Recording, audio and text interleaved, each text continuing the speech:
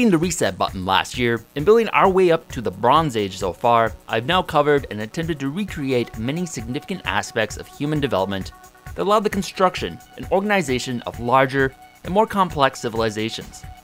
Agriculture, metallurgy, the wheel, written language, and math. However, when neighboring civilizations begin to grow and compete over limited resources, conflict becomes inevitable, most famously in the Mediterranean. And as we begin to reach the end of the Bronze Age, war evolved into new levels of complexity thanks to all these technological advancements, which in the end may have helped cause the collapse of many of these societies, inadvertently setting the stage for the transition from the Bronze Age to the Iron Age.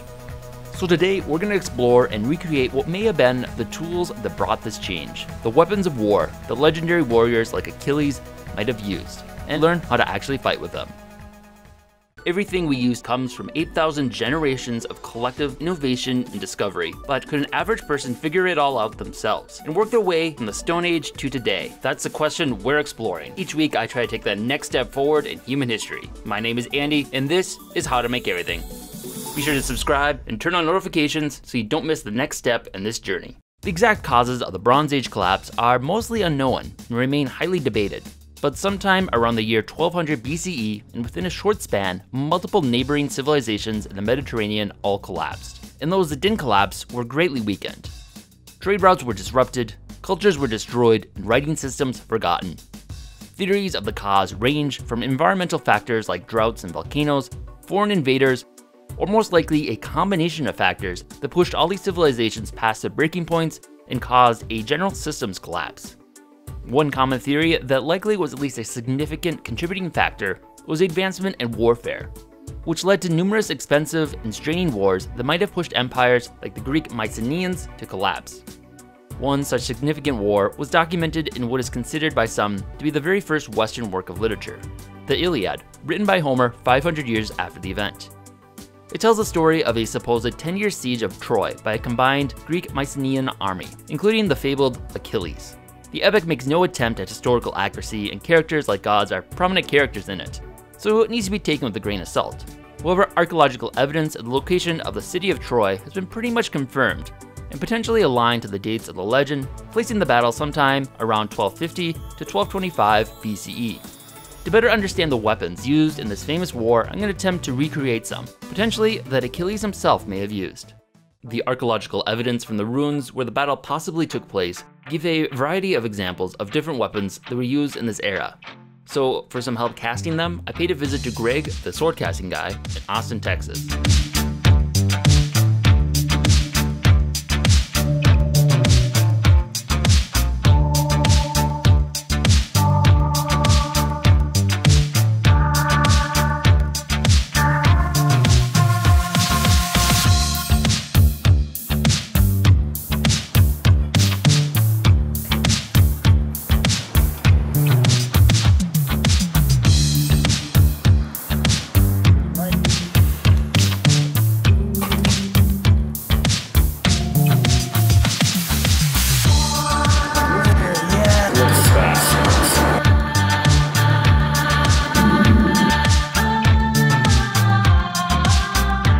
I think the only failure here is it didn't go quite into the wings and it didn't go quite down here. I think our next attempt will get it. The attempt at the Mycenaean sword didn't quite fully cast, so we tried a second attempt.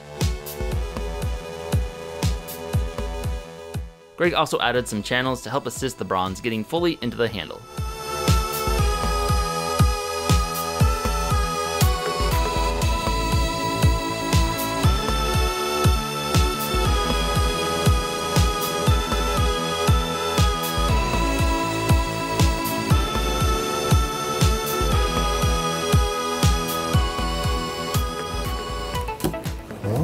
Look at that. I think it worked great. Got all of it this time? I think so.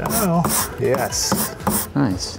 Yes, worked just right. The type of sword we cast is known as Type G, and Gregg's friend Mike provided us with a mold of it and a little context behind the sword. I got this casting from a guy named Neil Burridge in the UK, and it was found in Greece originally, from the Mycenaeans. Everybody would have the sword, or would be a few other varieties too? They had a lot of swords of different shapes, but all of them shared a lot of similarities. Very pointed. They had these crescent-shaped pommels, a rib going down the middle, or sometimes multiples. The Mycenaean ones tended to be very, spiky and stabby. They all had this one theme, which was to get through armor. So they were all very pointy and direct. So that's why they're so different from like a khopesh or other Bronze Age swords, because they had a different purpose. So you worked with the khopesh earlier today, which is a weapon from the Levant. It's a weapon designed to slash. And slashing is good and all, but if you're fighting people with armor, it becomes much less effective. Even leather can stop a blade very easily, especially when it's made of bronze, not something like steel. And when you hold this, you're gonna figure out pretty quickly, it's not really meant for anything but stabbing.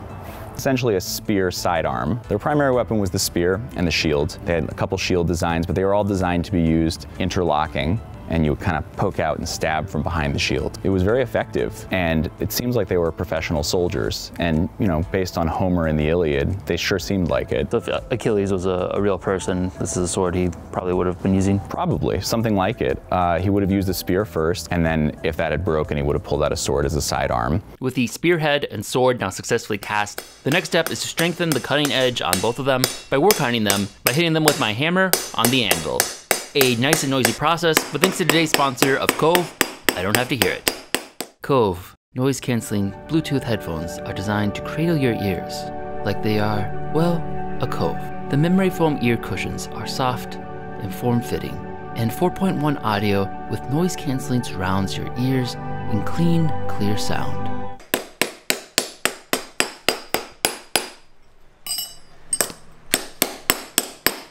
They're easy to take with you, with up to 12 hours use time or 200 hours of standby. A built-in mic also means you can use it for video chat or phone calls. If you want to use a hardline, it also comes with an auxiliary 3.5mm connection. Right now, if you use a discount code in the description, Cove will give you 67% off the normal retail price for these headphones. That's only $67 instead of the $199. Just use the code HDME67 in checkout to get your discount. Now to find a pole for the spear shaft. The length of Mycenaean spears varied in the Bronze Age. Early on, they were long, two-handed weapons, around 10 feet or 3 meters, and were used with a large, full-height shield slung over their neck. But late into the Bronze Age, they switched to shorter, one-handed spears, usually around 6 feet or 2 meters, used in connection with a smaller, circular shield.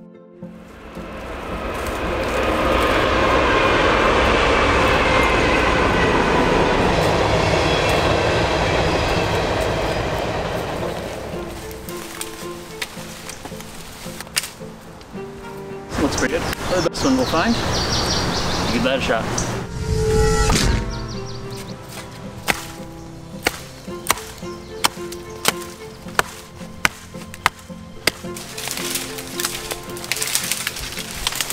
Timber.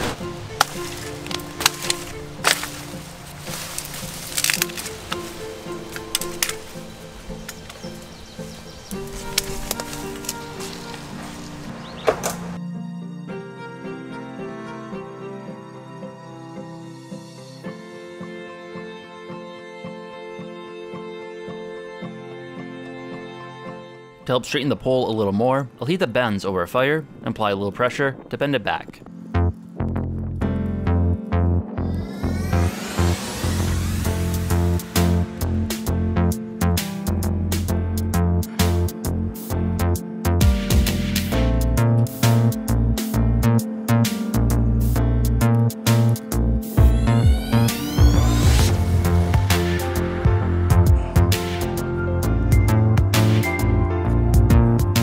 Now to attach the spearhead, which has convenient holes, allowing you to tie it directly to the shaft.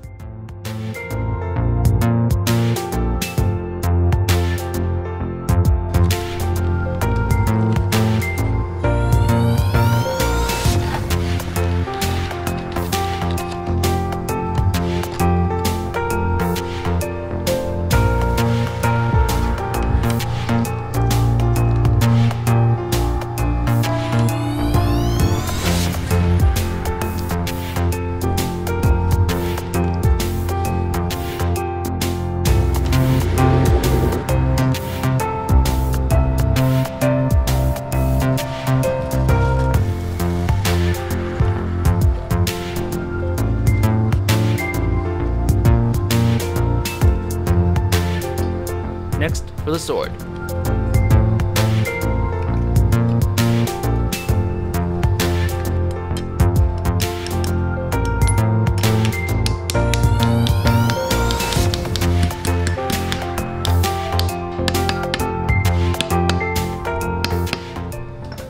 Now that these weapons have been made, let's learn how they'd actually be used in combat, thanks to Damon Stith.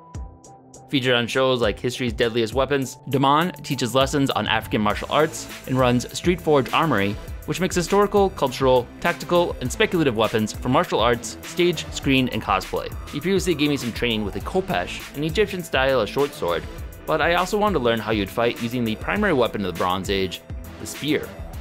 We've talked about the khopesh and the mystique that surrounds it. Now let's talk about the true workhorse of the battlefield, which is the spear. So this right here is this is a stick. Before you had fancy, tools and stuff like that, the stick would serve as a way to train for other weapons. The Egyptians practiced at least 4 different modalities of stick fighting. Two-handed stick, stick and shield, single stick, double stick, and then a subcategory of the two-handed stick is using these long punting poles in a primarily thrusting capacity. And you see this practice in the Egyptian combat sport of water jousting. Object of the game, use your punting pole in order to knock the other opponents off the rafts. When they're using these punting poles like spears, so you see them in these positions, it's easy for me to transition my hands from this type of position to this type of position to get a real powerful long thrust, or for here where I can just throw it out like a javelin. Grab you a stick real quick, and we're just gonna go through some of the defensive movements. For defense, all we would do is use like lateral motions to kind of offset the thrust or the prod, so he gives me an attack and I clear from here. If you go up higher to like the head or to the, and I clear.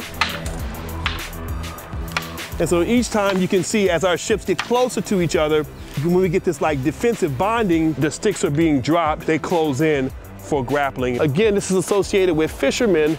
So throwing the spear out from here, you can transition here where I can cast the spear out from there. I can reinforce and I can hit, or from here, I can cast it into the shield. If you have both hands on your weapon and your main source of protective gear is your shield, it makes it hard to use. The most common configuration, of course, shield and spear. This position here was probably more common.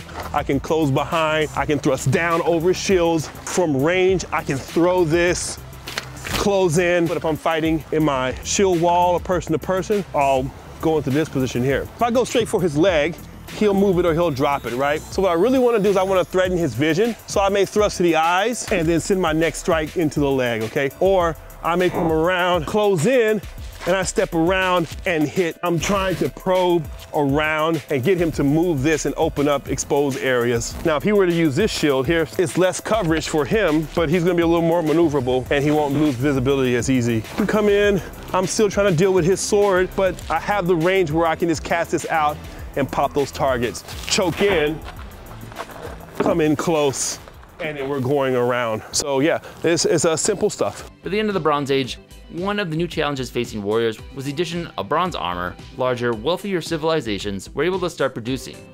I'm hoping to start building my own body armor a little later on, but while in Austin, we met with Matt, who was able to show us some of the types of armor soldiers will be protected by and be up against in this era. My name is Matt Poitras. I'm an armor smith and a leather craftsman. Been doing it about 20-something years. My business is called MP Filmcraft, and you can find me on Instagram under Mr. Filmcraft. This is possibly the armor Achilles might have been wearing? Yeah, sure, it could have been, yeah, if Achilles was real. Yeah. I made this Bronze Age set about 5 years ago. It's a Mycenaean, Achaean, which would have been worn like by the warriors at Troy. Bronze plates are actually based on finds from the time period. Various bronze plates that they found that had holes in there, in the edges, that were basically attached to a perishable material like linen or leather.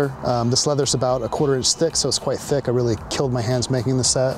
Of course, the leather didn't survive the 3,000 plus years old it is, but the bronze does. The helmet is actually not Bronze Age, it's a later period Scythian helmet. I typically do Vortex helmet with this setup right here, which is a complex, difficult helmet to put together. It requires just tons of handwork. That's a very common type of armor that was used. That one is a scale set from a later period. It's Iron Age. I think the Egyptians were the first to actually use it, and they used plates that were a little bit bigger than that, made out of bronze, and they had like a raised ridge on them. Persians would wear that, Scythians would wear that, Greeks would wear it. Vikings may have even had access to it through Byzantine up until the Crusades. And one of my favorites to make, actually. The scales are actually just stitched on and banded together with rows of leather, so it's actually going through like 3 layers here. How much does this one weigh? I think that one's about 16, 17 pounds. How much does this one weigh? This one's like a good, maybe 25 pounds. Okay. It's quite heavy, it's quite cumbersome.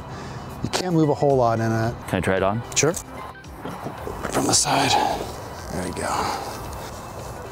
Typically on armor from that time, it only opened on the left-hand side, which was the shield side, so you're kind of doubled up in protection there.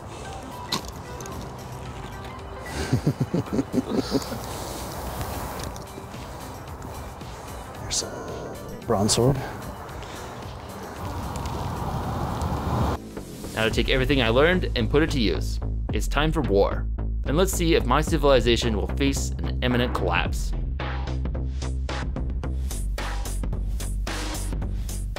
As a smiter, you've captured this foe and you're demonstrating your dominance over them, and you have it raised over here.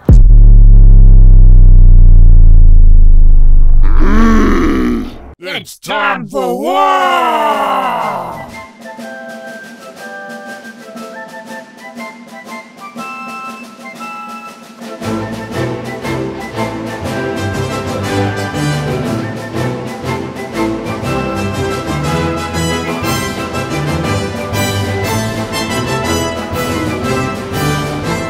Alright, so here I have the completed spear and sword. And I also have a remote idea of how to actually fight with them. So while these specific weapons didn't actually cause the end of the Bronze Age, it was the production methods that allowed them to be mass-produced and deployed in larger numbers was likely a contributing factor to the actual Bronze Age collapse. Fortunately, I don't have anyone to declare war on, so I think my civilization might be fine. So my hand has been forced and war is upon us. So we have some armored opponents, see how well the weapons can handle it. The new assistant to Lauren, initiating her in this process with war. I'm sorry, friends. I did it. Were you expecting that? For me to be such a good stabber. Yeah. Oh! Oh! Okay. I'm sorry.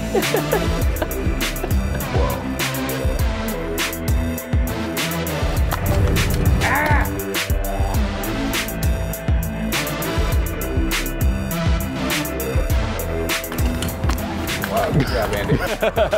All right, so we tried it against leather and rawhide, and neither really proved much resistance. Next up, I got some bronze. See if that does any better. Oh. Hey, pierced it. Thank you. I'm sorry. Watch out, Andy. Whoa. Oh.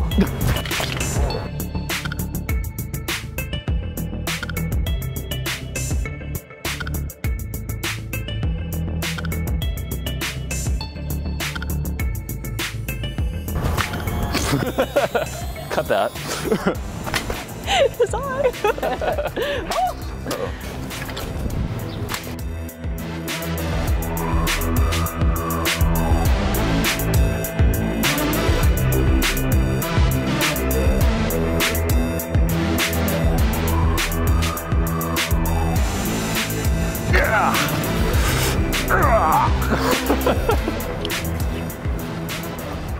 We have been victorious. Victory has never tasted so sweet. All right, so we managed to vanquish our foes. Weapons seem to be pretty effective. Had a little resistance against the armor, but we're able to work around that. And our enemy has been vanquished.